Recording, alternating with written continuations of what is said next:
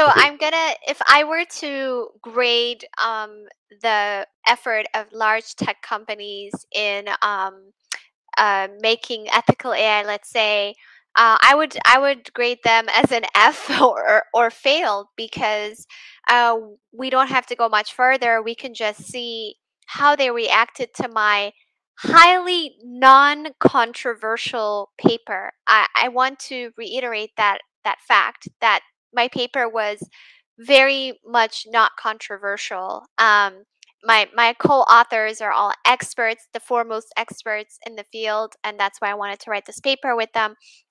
We talked about the dangers posed by large language models, and really what we said was not much new stuff. But you see how first, they wanted me to retract the paper, then they fired me and they wanted to say that I resigned. And so if they reacted like that to such a what I would have considered to be a non-controversial paper, you can imagine how they would react to something more controversial. And what I've noticed basically, and what many others before me, many especially critical thinkers in this space, like in the US, we have, Ruha Benjamin and Safiya Noble, is that tech companies want you to believe that this has nothing to do with the centralization of power, that this has nothing to do with the fact that there is no worker protection, no unionization, no safety nets for workers,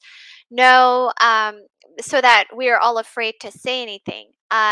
No, it has nothing to do with the fact that tech companies have so much power. They spend more money in lobbying than the fossil fuel industry, the oil and gas industry, all of these industries combined. So what they want us to believe is that this issue of ethical AI or fairness, etc., is merely a technical issue that is to be worked on by them, right? And that they can be partners in developing this regulation. That it has nothing to do with antitrust measures, that it has nothing to do with some of these other things that they're very afraid of.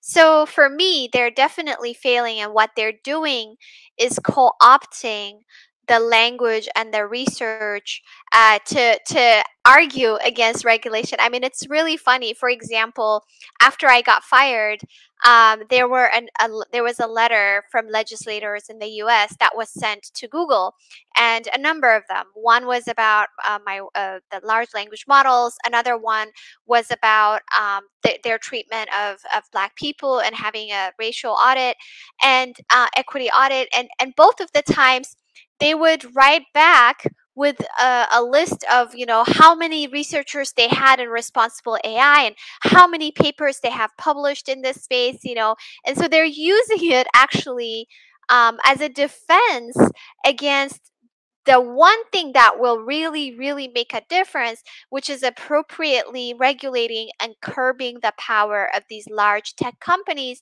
and their impact on the entire world.